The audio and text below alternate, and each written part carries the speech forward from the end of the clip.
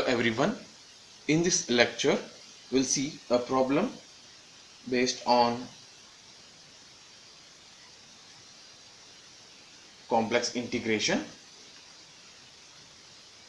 A problem is prove that integration of dz divided by z minus a equal to 2 pi I, and second one, integration of z minus a raised to n of dz equal to 0, where n is any integer not equal to what here, -1,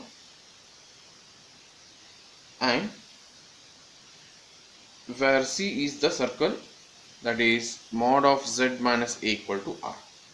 Solution: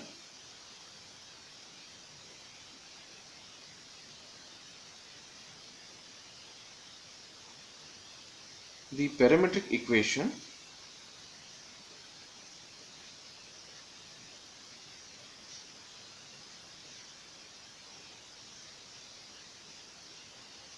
C is z minus a is equal to r into e raised to I theta. You have to remember this. This is very important. So z minus a is always what here? Parametric equation is what here? R into e raised to I theta, where theta e varies from 0 to 2 pi, because circle means it is varies from 0 to 2 pi as z describe C once in the positive sense.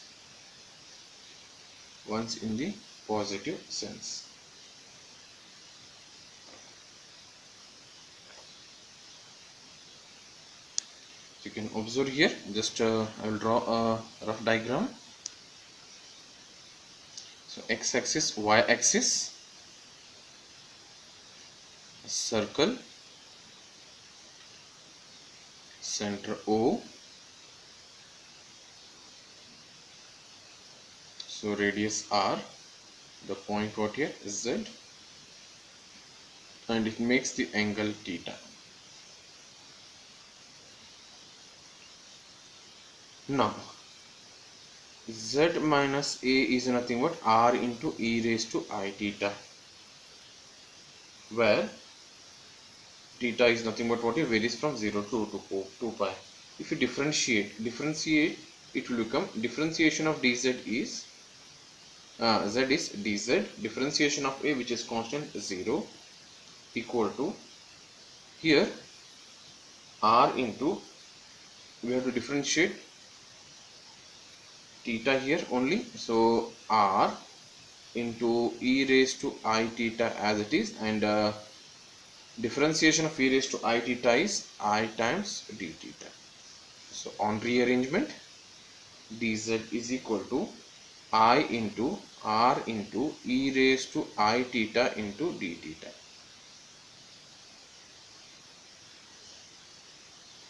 So therefore, with the help of this, we will go for the first requirement, that is we need to find the integration of 1 upon z minus a of dz is equal to, we have to show answer 2 pi. So let's see the first part, that is integration over the C 1 divided by z minus a of dz equal to, which is nothing but integration. So C means circle is varies from 0 to 2 pi, 1 divided by z minus a, so z minus a is r into e raised to I theta,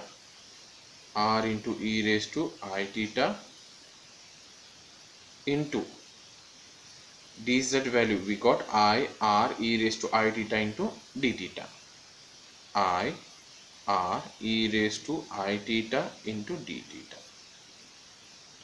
So once we get this, go for the simplification. So you can see that r cancel, e raised to I theta cancel, I, which is a constant, take outside, only d theta is left here, so which is nothing but I times integration 0 to 2 pi d theta,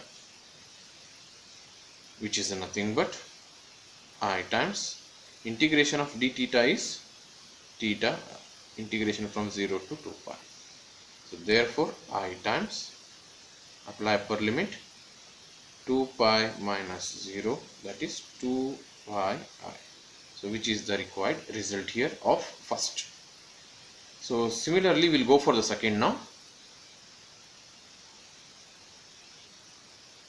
The second one is integration over C z minus a whole raised to n of dz, which is nothing but integration again 0 to 2 pi.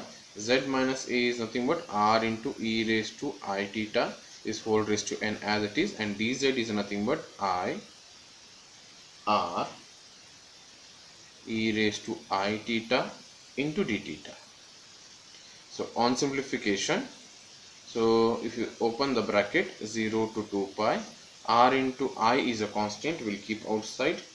So r into r is r square, e raised to I theta into e raised to I theta. So here, it is not r square. So if you open the bracket, this bracket, r raised to n, it will become r whole raised to n is nothing but r raised to n. So e raised to I theta raised to n is nothing but e raised to I n theta. Then this I already taken out, r e raised to I theta d theta, which is nothing but I times integration 0 to 2 pi r raised to n into r will become what here, r raised to n plus 1, and similarly r raised to I n theta into e raised to I theta will become e raised to I n theta plus I theta into d theta. So which is nothing but I times integration 0 to 2 pi r raised to n plus 1 into e raised to I n theta plus I theta. So we'll take I and theta common, so it will become e raised to I of n plus 1 of theta into d theta, or here r is a constant, so it will become keep I r raised to n plus 1 outside. Integration of e raised to I times n plus 1 of theta with respect to theta is e raised to I times n plus 1 of theta divided by I times n plus 1 limit from 0 to 2 pi. So which is nothing but I times r raised to n plus 1, this divided by, I will take here, so I times n plus 1. So if you apply upper limit as theta as 2 pi, it will become e raised to I n plus 1 of 2 pi minus lower limit, if you apply, it will become 0 into entire thing, then e raised to 0, e raised to 0 is 1. So therefore on final simplification, so the resultant will be, means you have to apply the above result as for this, but always remember e raised to I times n plus 1 of 2 pi is always 1 on simplification. So you will use this result directly, so it will become, so 1, if you apply 1 here, so that is r raised to n plus 1, this I cancel, divided by n plus 1, so 1 minus 1, so which is nothing but 0. So therefore we can conclude that integration over C z minus a raised to n of dz is 0. So in this way we have to simplify a problem based on complex integration.